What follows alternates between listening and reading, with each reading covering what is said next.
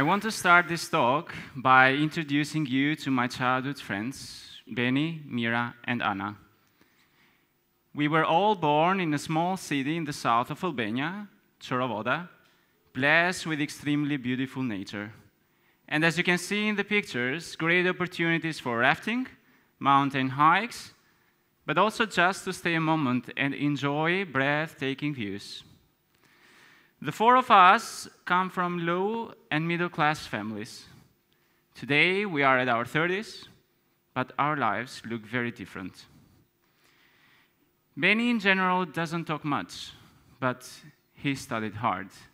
He finished his bachelor's and master's degree, but currently he is working in a call center. And he is disappointed with how things have turned out for him. Working in a call center was the only job he could get, despite having a master's degree. Working in call centers, in bars, in restaurants is the only opportunity you could escape youth unemployment here in Albania, which, by the way, is high, up to 30%. Last time I met Benny, he was hoping to get the American green card lottery so he could go to the promised land, America. And in this way, he could pay back all the sacrifices of his parents. Next, let me introduce you to Mira.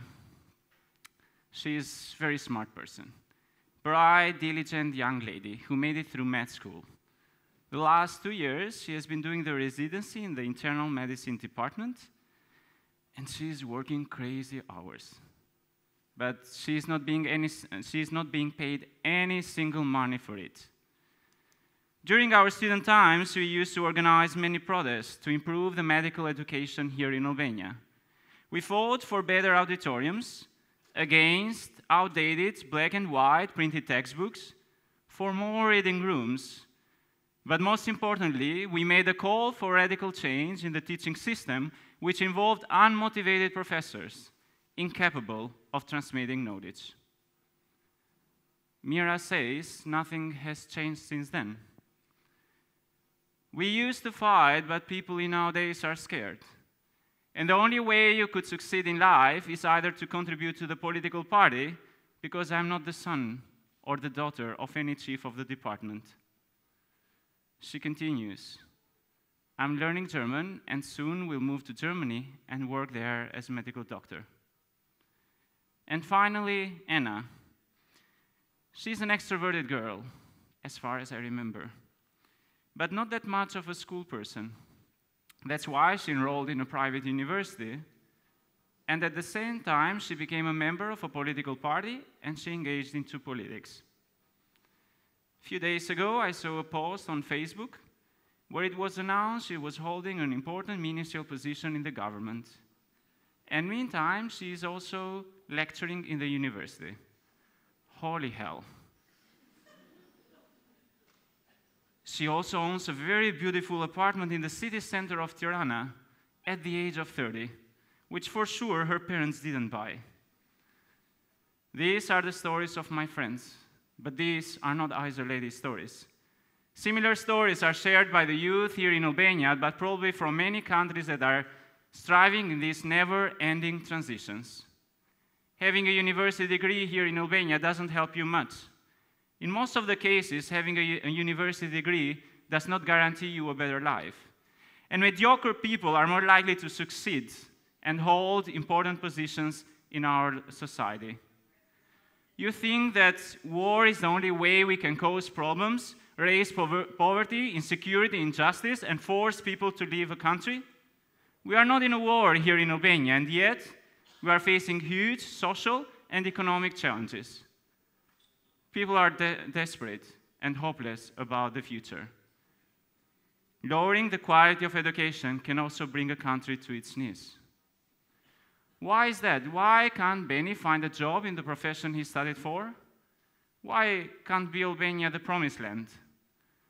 We have all the natural resources we need, right? Including oil and other resources, mountains, rivers, seas, lakes, beautiful nature, and the history. We have lots to discover and share with the world. What's wrong with our health system? Why young medical doctors like Mira are massively leaving this country? To note, in the last 2-3 years, more than thousands of medical doctors and nurses have left this country to go to Germany. And why becoming a member of a political party rewards you better than education? Well, we can find the answers in the broken education system we have built, and I'm going to talk about the higher educational system. The level and performance of the Albanian professors in general is low and very bad. The career path to become a professor here in Albania is in general short and is little based on scientific output. The level of professors in Albania, in most of the cases, is equivalent to that of a master or a PhD student in the Western universities. And I did a research with my colleague Ariane, where we found out that during the year 2008 to 2016, there were 1,371 titles given across professors and associated professors combined. We searched their names in the bibliographic databases in Web of Science and Scopus, and it was troublesome to find that only 42% of them had publications in peer-reviewed journals, so in journals that fulfill the international standards. We found out that majority of these professors would publish articles in the so-called pseudo-journals, so in journals that could publish everything for money. And you see these two beautiful ladies on the screen. These are my two grandmothers. One is 82 years old and the other one is 87. They have only elementary education, but according to the Albanian standards, today they can be called scientists. Do you agree with me? Well, I made an experiment. I wrote a paper with nonsense data, with fake data, putting their names as co-authors, and I submitted these papers in these pseudo-journals. Within 24 hours, the paper was accepted. Whether aware or not of the standards of these journals, the Albanian professors published their articles there. We also found that 70% of professors and more than 80% of rectors of public and private universities don't have any publication as first authors in peer-reviewed journals. But also, if we see at the National Academy of Science, which should bring the brightest mind of a nation together, the situation is the same. More than 85 to 90% don't have any documented research in peer-reviewed journals. It is tragic to mention, though, that some years ago, the academic titles were given by president orders, not based on peer review commissions or committees. Another interesting fact is that up to 60% of academic staffs in universities, such as in the University of Medicine, which I know well because I studied there, have some familiar connection between them. 60%. Is that by chance? The head of universities, the chief of the departments, they fight smart people. They limit their opportunities, and they push them away from the institutions and even further from the countries. They see research and education as an opportunity, but not as an opportunity for society, but as an opportunity for their wife, for their son, for their daughter, for their wife to grow up in career, but also for their private business to shine. This is the current situation in the Albanian educational system, in the higher educational system. We have been told by professors who are outdated in knowledge and teaching skills, and they are not able to inspire students, but instead limiting their progress. For many years, Albanian universities have given students diploma, but without giving them the right knowledge and the right skills. And I'm sure that everyone now in the audience is asking, what are the causes and consequences of this broken educational system? First, we are not filtering the best people. The doctor helping your mother after stroke should be the best surgeon, not the one who got the position through friends. The guy building the block of the apartments probably got his qualification thanks to someone he knows, rather than passing the surveyor exam. But for the parents that are here, consider the teacher of your child. Did he or she got the job or the qualification to do it on merit? But think back of Anna. She holds such an important policy position in our society, but she does not have the experience or the qualification to do it. How can she and other pseudo-experts or pseudo-academics serve as members of committees and commissions to make the right decisions for this society? They will not be able to speak on the name of the society, but for the interests of hands that feed them and sustain this system. They will make wrong and corrupted decisions. But also, we are wasting money. But most importantly, we are wasting people's time. Think back of Benny. He studied 5 years, so he studied for 5 years something totally unrelated to what he is working. The state could have provided him guidance, and he could have used the time more efficiently and productively. Moreover, he has been told by professors who do not deserve such a privileged position in our society. They install fear and authority instead of nourishing the freedom of thought and creative thinking. And we are paying them from our tax money to be non-good professors. We are also wasting the potentials of young minds here in Albania. Let's get all Albanians together, 3 million that live inside Albania. In the last 20, 30 years, they have not been able to produce even half of the knowledge on Albanian scientists abroad. This is what this graph is showing to you. There is so much valuable that Albanian scientists abroad are producing that you can't imagine. And they are not smarter than people living in Albania. The only difference is that they study and work in functional educational system.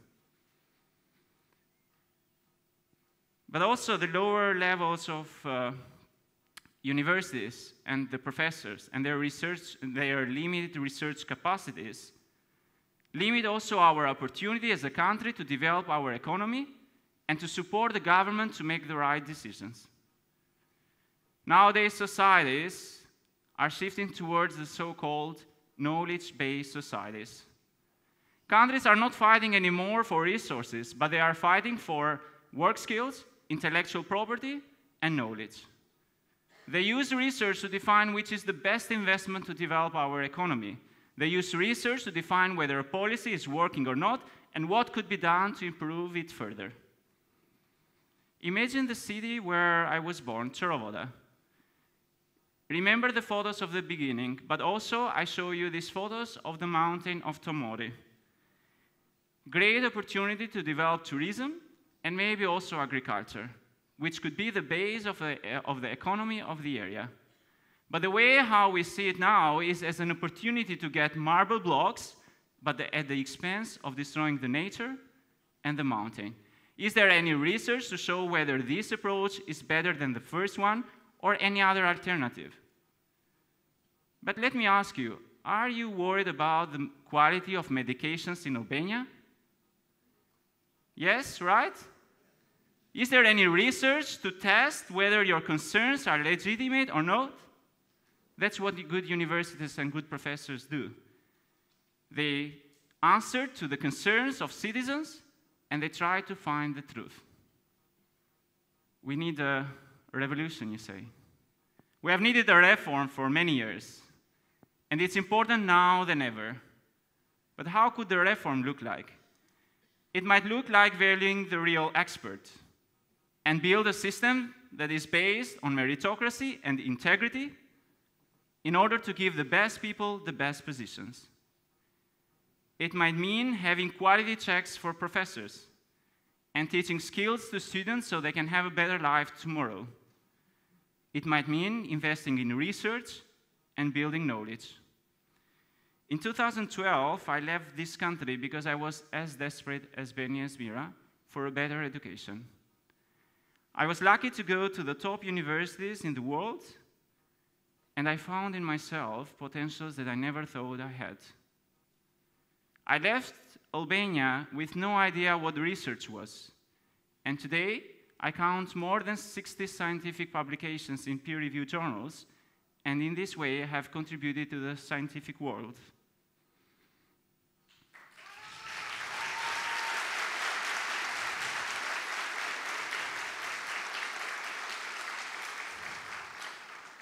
Thanks to this experience, I learned the importance of research, of scientific research, which holds the potential to improve our society by giving us the tools to make evidence-based decisions so we can make this world a better place. And I'm sure that the Albanian youth holds a big, uncovered potential. And it certainly starts with shaking up the system. Have you heard them saying, we can't? We can't as individuals, we can't as a society. They are speaking about their limits, not about my limits, not about your limits, not about ours as society. There is so much fraud being told to you as truth.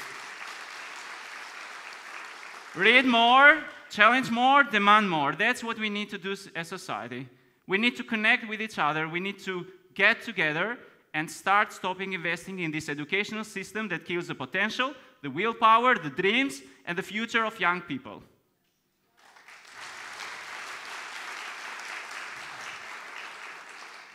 Investment in quality education and in research is the way to shape the values, skills, and knowledge that is required to formulate policies and foster sustainable growth and build stronger and fairer societies.